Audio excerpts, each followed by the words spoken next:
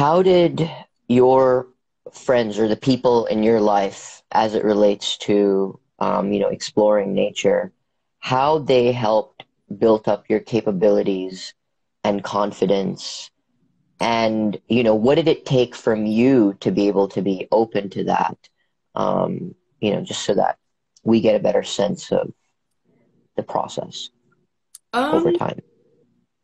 I mean, I feel like as soon as you express an interest in something like that, I mean, there's people who do way more extensive backpacking trips than I've ever done. Mm, And it's like if you meet someone who is an expert and they're like super comfortable with it, and you see how comfortable they are, and you're just like, why am I so uncomfortable? You know, it's like so sometimes it's just like meeting that right person who's just like comfortable and pulls you out into it. And that's kind of, I mean, when I went camping in Yellowstone, or I was asked to go camping, and I was like, oh, I've never like gone camping before like that, you know. And mm, I think just being with people who were mm, comfortable doing it. Um, yeah. so I think a lot of kind of transitioning into new territory is just meeting new people. Mm, Sometimes that's kind of like a lonely road for a little bit when you're like transitioning out of something and into something else. You're kind of like, where do I go? Where's this person that I want to meet? And then you gotta like kind of seek it out.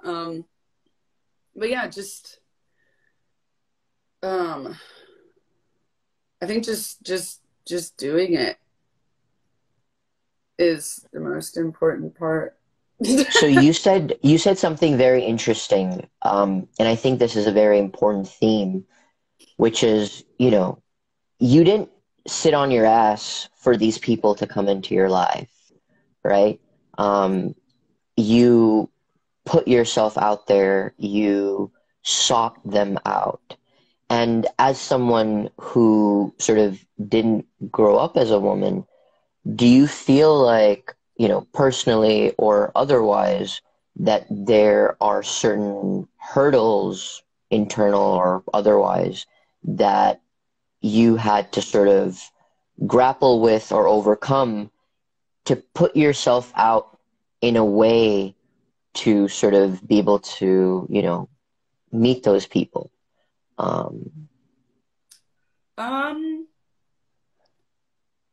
Sometimes I get really I'm I'm told that no one can ever tell that this is happening mm, whenever, but I can get really socially anxious, mm, like just really like when I'm meeting someone, this like thing of like they're not gonna like me is just like and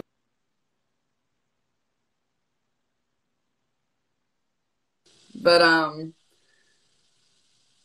yeah, so sometimes I deal with that and I just gotta like um get that expectation to just be like that's not it's not really a rational thing for the moment.